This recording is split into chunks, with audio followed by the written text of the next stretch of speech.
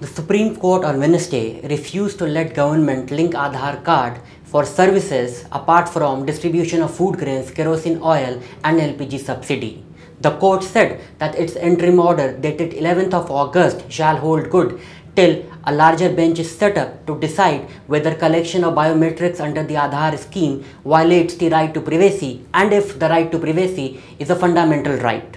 What it means is a huge setback for the government, which wanted to link Aadhar for schemes like Digital India Initiative for getting new telephone connections and also for different other services.